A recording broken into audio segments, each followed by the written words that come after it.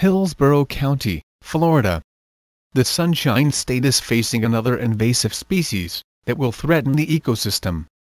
Armed with sharp teeth, powerful jaws and claws, the Tegu lizard is wreaking havoc throughout the state.